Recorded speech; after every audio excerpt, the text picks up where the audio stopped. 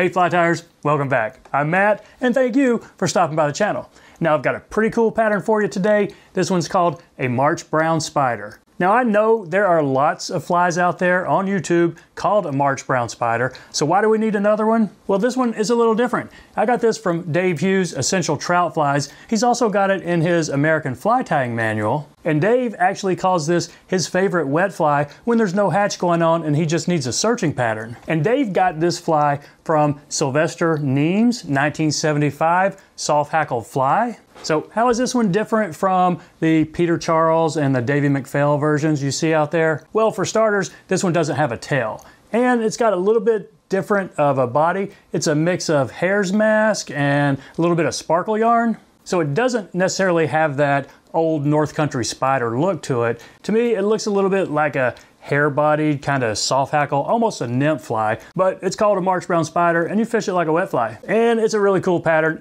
I think you're gonna like it. Let's give it a shot. So there it is in the vise, the March brown spider. Now, common size for this, as big as a 10, small as a 16. I'm gonna tie it on a size 12. This is a 1X long wet fly hook and some brown. I'm using 70 denier UTC. Brown, you could also use an orange. This is a rusty brown. And use black if you have to, but just put a base all the way down to the start of the bend.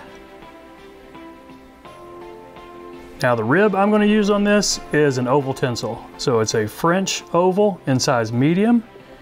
You don't have to go as big as a medium, but I'll show you why I am. It's not really going to be all that visible, but it'll be enough visible. So a small would probably work, but I kind of like the medium. Now don't worry if you've got a little step right there, because we've got a pretty buggy body. So after you catch your tinsel in, just take your thread back to the rib, put some wax on it. And now the dubbing on this, the Dave Hughes Sylvester Nemes version, is Hare's mask mixed with some sparkle yarn. So what I will do, I will pull out some Hare's mask just right below the ear, some of those guard hairs, and then a little bit down by the cheek, which is basically just, you know, rabbit. It's kind of soft. But the sparkle yarn, this is how, another way that theirs is different. So just sparkle yarn, this is a cream, not expensive stuff. You could probably buy a big skein of this from Walmart for really cheap, but it's a 3-strand yarn. So what I'll do, I'll just twist it, and then I'll take one strand right here and then snip it at about less than ½ an inch, maybe 3/8 of an inch. And so you get a little piece like this, and these little fibers will just, you know, they will mix in with your dubbing very easily. See what I did there? I just kind of made a mess on my hook. But when you've got your dubbing mix with some Hare's mask and some rabbit and that sparkle yarn put in it, you know, it doesn't necessarily, it will stick together and be much easier to dub.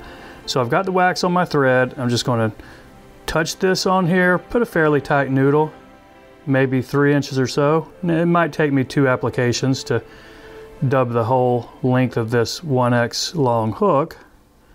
But just try to lay a fairly smooth, don't worry about a taper, but a fairly smooth body all the way up to where we're going to tie in our hackle.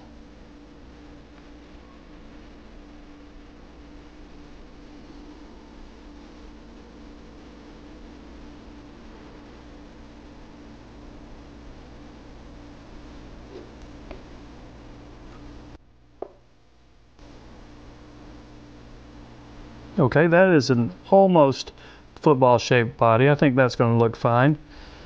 Now to wrap my rib, I'm going to put one full wrap on the back and then just open spirals all the way up.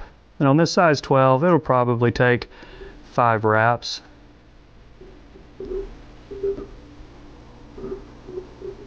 Okay, I think that was 6, but oh well. Let's go ahead and catch it in. Couple of tight wraps up front, maybe one in front and behind it before we snip it off. Now here is an option that I like to do before I tie in the hackle. Just take my dubbing brush, old toothbrush or pick or whatever you've got, and just brush some of this out. You might expose some of this sparkle yarn. It's going to really give this some glistening through the water. So we've roughed that up a little bit. Now our hackle. I'm using brown partridge. So just a small partridge feather, it's dyed brown. Go ahead and pull all the fluff off the bottom just to get it out of your way. And I tie it in from the tips. You don't have to.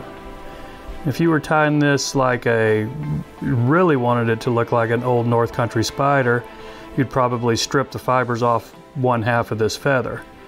And also, one note a lot of folks will do, they will go ahead and cut that front tip and just leave the triangle.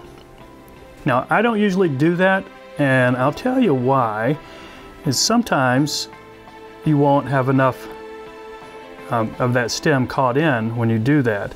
So I'll put 2 wraps with that, that front piece there, and then I fold it back over, and now I really lock it in with 2 or 3 good wraps. So it might be a little quicker if you went ahead and trimmed this first, but then you also risk pulling the whole feather out. So that's just how I do it. I trim it after I got it caught in. Now, take your hackle pliers. We're going to put about 2 wraps of this partridge on here. Just kind of preen it back as you wrap the first one around. And then the second one just right in front of that first one.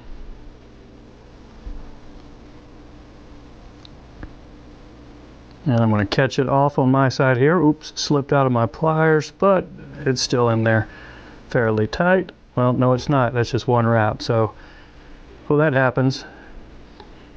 If you mess up, just pull it back, and the partridge is still in there. So, nothing lost but about 15 seconds of tying time. There's my first wrap. And here is my second one. Okay. Now, let's catch this stem in right here with 2 turns before we snip it. Just reach in here and cut this stem as close as you can get it. That's going to be enough hackle. That's how much hackle I did not use. You can see that. So I'm going to go ahead and put one more securing wrap before I pull these back and work on the head.